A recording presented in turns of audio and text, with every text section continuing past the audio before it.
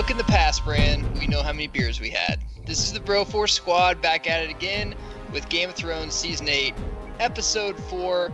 I'm Matt, he's Brian, and we also have Ronnie. By now you know our criteria, so just like the Night King at Winterfell, no bullshit, let's get right into this shit. So with acting and cast, let's throw it to the lab, the mad scientist, Brian Banner. I actually didn't think the acting was Game of Thrones. It was subpar for Game of Thrones, honestly. I thought Daenerys wasn't very good. Cersei, I thought she was fine, I guess. She didn't really do much. Yeah, she didn't really do much, but I didn't feel her menace, she's this crazy mad queen quite as much. John was kind of a little bitch, so there was that. He's been a little bitch for sorry, just keep going. Nah, that's really all I have to say. Like, you brought it up. Yeah, it was subpar. I wasn't a huge fan of it. Ronnie?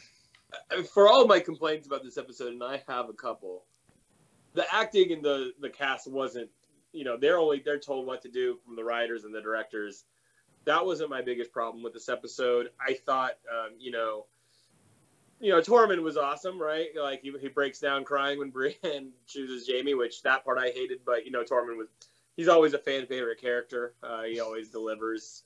I thought Ghost was a great actor. For some reason, John couldn't just fucking pet him like the good boy he is. So bullshit. But Ghost is always the goodest boy. There wasn't anything to take home about overly positive negatively about the cast this time around. Everyone does what they do. They just showed up. Still struggle sometimes with the emotion. And again, I'm not sure if just that's in her range, but that's all I'll say about that. All right, since you brought up Dany, I'll just feed off you, Banner. I disagree with you. I don't think it's her acting. As a WWE fan, I don't think they're giving her anything to fucking do. They built her up for 7 fucking seasons, and now they're just like, unless I'm missing something, it just seems like she's kind of on the fucking back burner, and she's going to be used for a huge death later. They're turning her bad for no reason. Something good about this, though, I like Bronn's character arc going through where everyone was kind of cheering for him because he was just kind of a vile snake bastard, but now everyone's pissed at him for being a vile snake bastard and threatening to kill Jaime and the little guy. So I mean, it's kind of like me liking Jaime since episode 1. He's been like that the whole fucking time. It's just basically you're reading into the story arc. But I kind of like how they're basically his character arc didn't change, just who he went after changed, and people don't like it anymore because he's kind of just basically like, yeah, man, once this is all over, I want to fucking have land or something because you guys won't give a shit about me. You just want guns for hire. Yeah, he's literally the same thing the entire from season 1 or season 2, whenever he was working for Tyrion. It was all about the always. It was he's my favorite character, and he's been my favorite character for a long time now. I love that Jaime saw the sun and sobered up and found out the chick that he hit on the bar last night isn't that hot and said, hey, I got an early meeting. I got to get out of here. Where's my pants? I loved his little acting in that. Was anyone else like, so for 7 seasons, we're all like, oh, tits, sex, let's go. When she started getting undressed, I looked at my wife's like, so how was your day at work? I was so fucking uninterested with that. I'm like, close my eyes, like fast forward through this. I do not care about this. Yeah, I hated it just from the pure stance of it felt so fan fiction-y to me. Like, it's not about the sex part of it, whatever. Like, here you got Brienne being like the strong, independent character for 8 seasons. And then she gets laid once, and she's like, "I don't leave me. Oh my god, I love you so much." She's like, "Dude, come on!" Like that was too much to me. I couldn't. I almost was cringing so hard that whole scene. Can I say that it's less forced than Jon and Dany's fucking love interest though? Because that's just been forced down our throat the whole time. I would say it's less forced than that. I would have much rather watched Tormund and Brienne. Yeah, but here's the thing: there's a difference between Jaime and Brienne of Tarth and Jon and Daenerys. Jon and Daenerys, it actually makes sense. They're both Targaryen. That's history. There's going to be a power struggle for the throne there. With Brienne and Jaime, literally, it doesn't fucking matter. No, it was, I don't know. Maybe it was written so she could get laid one time. Maybe Jamie's thinking like Paul Walker's dad in Varsity Blues. Be like, think about how good this kid's going to be in 8th grade fucking football in Texas. I don't know. Going right into story. Banner, sorry you're taking a drink. Ronnie, catch us up on the story for this episode. Well, for Bran in episode 2 or episode 1 going, we don't have much time for any of this, and only 6 episodes this season. There sure was a lot of time wasting in this episode. The first 45 minutes in the episode, we're still in Winterfell. We get to see the celebration, meal, and, we get to see, a Baratheon come back and everything. And it's all kind of awkward, and you get it, but you're like, also, why are we wasting so many scenes on this? And then Gendry pledging his love to Arya, and again, like 35 minutes into it, I was like, what are we doing? And then all of a sudden, we finally leave Winterfell, and then we fast travel again. We just jump at it, and all of a sudden, there's Euron and his damn fleet who's, invincible, and they can kill a dragon from behind a rock and cove where no one else can see them with perfect shots. Yet Dany is, at one point, one-on-one with all of them, straight on, and they miss her entirely. So that's also awesome. And then all of a sudden we're in King's Landing again at the end, and King's Landing looks like nothing we've ever seen in the 8 seasons of the show. King's Landing has always had water and greenery outside of it, and this time they're in a desert, so that was weird. It looked like Achilles v. Hector and Troy. It looked kind of what it looked like. It looked exactly like that. I'm not getting into the story because I know we're going to talk about it, but if I'm going to say something, why the hell did Cersei just not destroy all of them right there? That goes against everything she because they still have 2 episodes left.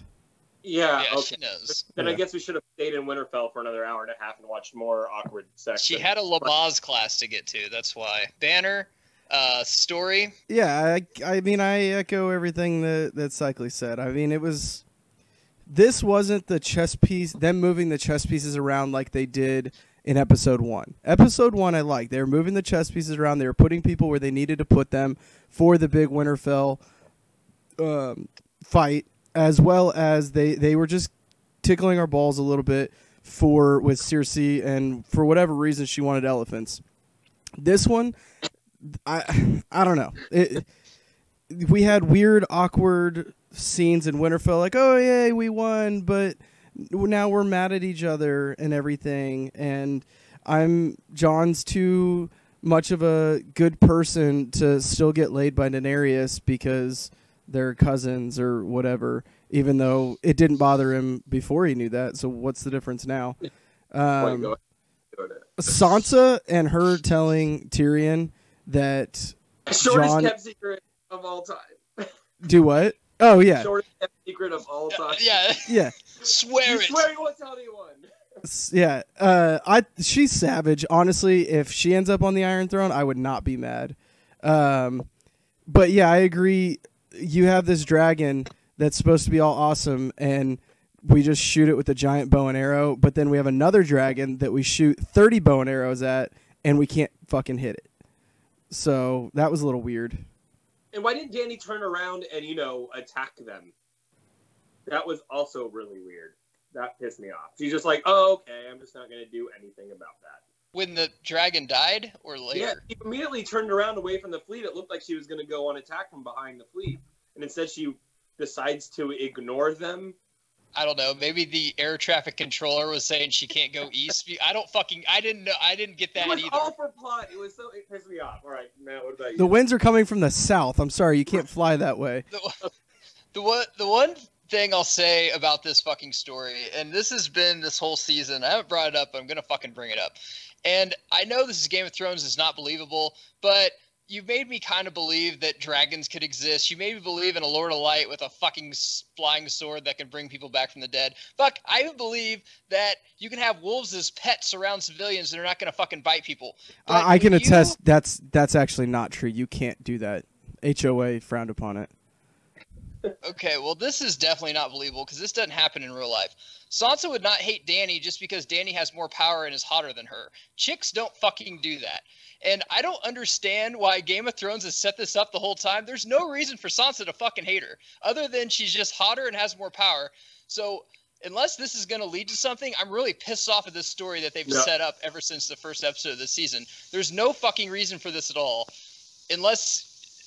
she has no reason to even be really against the Targaryen. She's been with every house, around and knows that they're all as corrupt as the next person. Dany has given her no reason at all to hate her, but she just fucking hates her, and now she's trying to get Jon on the fucking throne. It makes no fucking sense to me. No, it's pointless because so many people are like, oh, Dany's turning back. Dude, if it wasn't for Dany, the North would all be completely annihilated. Right? She sacrificed her Dothraki, her Unsullied. She did so much for everyone, and they're so fucking ungrateful. It's pissing me off. And what really makes me mad about this story now is that the Night King's only plot device, serviced from episode 1 of season 1, was to essentially weaken Dany's army so that when her and Cersei have the showdown next episode, they are on equal playing fields. That's it. That was the point of the Night King. Yeah. So that Dany would sacrifice her army. I don't understand the problem. That's where the story is losing me. What's that, Banner? I don't understand the problem. All right, defend it. I want to hear it. Let's go. I don't understand it. I think that it's perfectly fine to have a big, awesome character, and then we're just going to kill him basically the first time that we really see him in action. I think that's fine. We can do that. Can we agree the Night King and all the White Walkers were just a fucking huge-ass red herring, pretty much? Yes. Pisses me off. They're more of like a white herring. Best scene, Ronnie? I really didn't have one, I'll be honest with you. The whole episode. This is actually the first episode this season I haven't rewatched. I was doing a lot of cringing throughout the episode, a lot of eye rolling. I can't really sit here and say there was something I particularly enjoyed the whole time, because even if a scene was delivered well, like Missandei's death and Grey Worm's reaction, that was fantastic, but it pissed me off so bad how they got there that I wasn't enjoying that scene as much as I could have been, so that for me was a big problem. And then I really, I'll go back. I enjoyed Tormund. I enjoyed his emotional breakdown when Brienne chose someone else over him. That was my favorite part because I love him. Banner? I liked when Tyrion and Varys, or Varys, yeah, whatever the fuck his name is, are talking in the boat on the way to King's Landing or whatever, and him basically saying like, hey, he's Targaryen. How many people know? 8 people know. Well, we done fucked up then, because that's too many people. That their interaction, and I've always enjoyed their back and forth.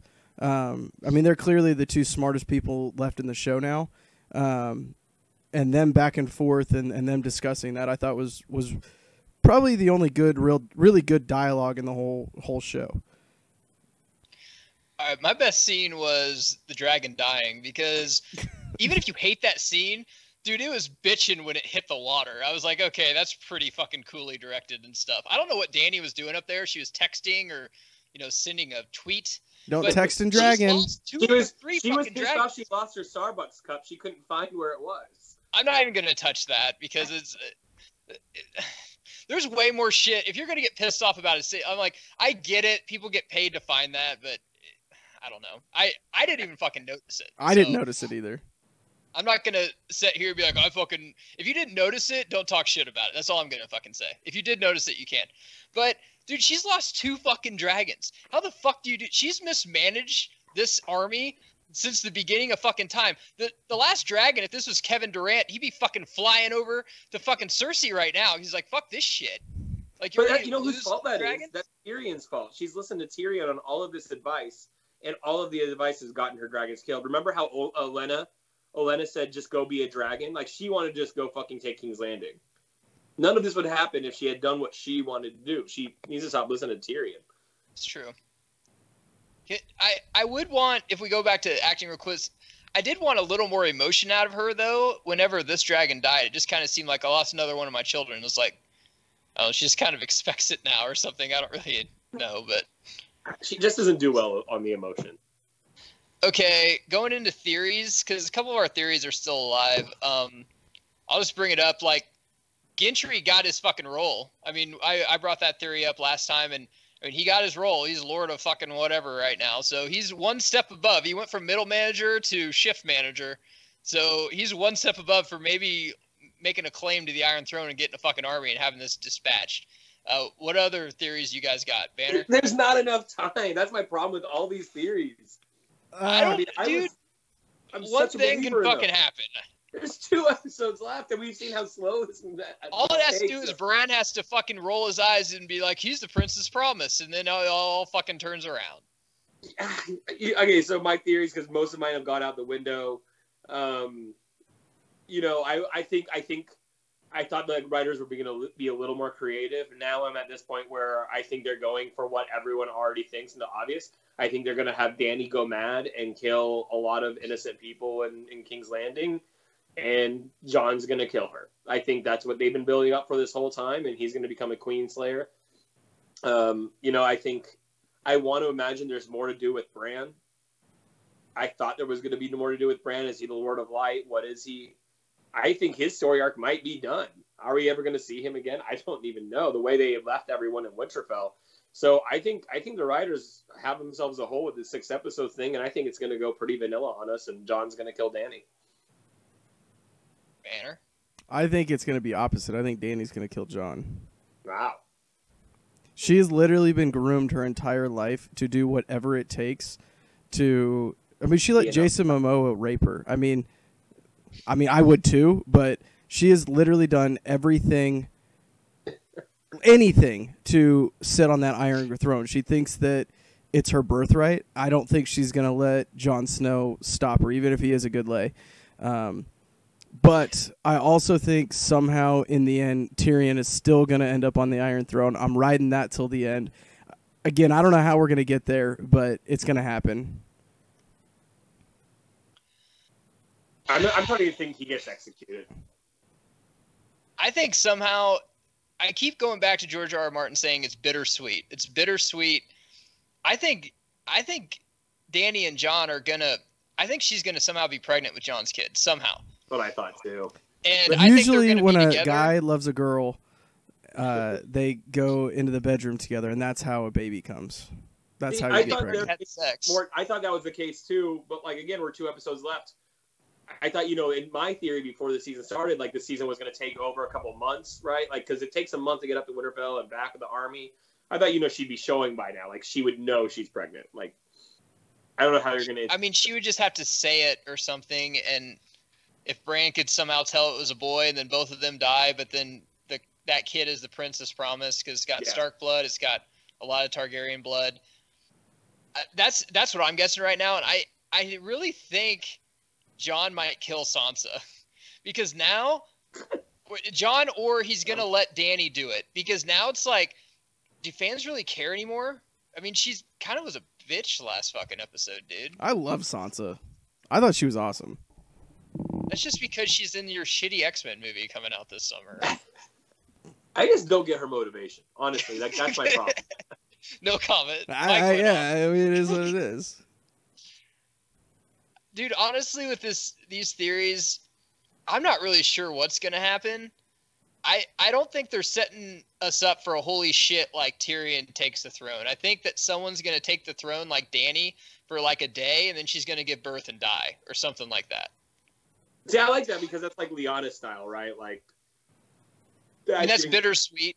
Yeah. She did get the throne for a day, then she gave birth to the Prince's Promise. Jon's like, I'll just kind of look after it. Or Tyrion, someone will be like, I'll look after it till this kid's older. Yeah, but that's the problem, though. That means if she's like 3 or 4 months pregnant, we got 5 more months to go in 2 episodes. Yeah, I don't fucking know, man. That's what I was thinking. It's just too obvious. They're casting her out, though. I mean, I swear to God, she just doesn't have the fucking heat and the buildup she's had in the last 7 seasons. They're just kind of just leaving her out there. Just basically like, she's here now, but... This is HBO's biggest moneymaker. Why are they only giving us 6 episodes? That's what I honestly can't figure out. There's enough money in this. And right now, it's kind of dragging that I'm kind of glad they're in it, too. I mean, but... I understand. I'm happy they're ending it, but to me, the story they created deserved better exposition and better writing. Then having... You gotta think, though, it's not 2 episodes, it's 3 more hours. It's 3 more hours. That's like 2 fucking movies. Or a Marvel movie. Yeah. Okay, we'll see. That's all I got. Does anyone else have anything to add? I don't want to sound like overly critic. I know I need to enjoy the ride. I appreciate what Game of Thrones is. It's got lost in the back of our minds. We can't get it out. Yeah. All right, guys. We've been the Broforce Squad. That is our Game of Thrones review for episode 4. We got 2 more, so join us for 5 and 6. Check out our website, broforcesquad.com. Subscribe to us on YouTube and iTunes. Follow us on Twitter at Broforce Squad, and like or follow us on Letterboxd. I don't know. That's Jeff's thing. I'll do whatever that is so you can follow all our content. It's spelled weird also, so don't get confused. I'm Matt. He's Brian. He's Ronnie. We'll see you next time. Wait, how do you spell letterbox? How else do you spell that? It's spelled weird. It's like missing letters and shit. That shows how much I know about it.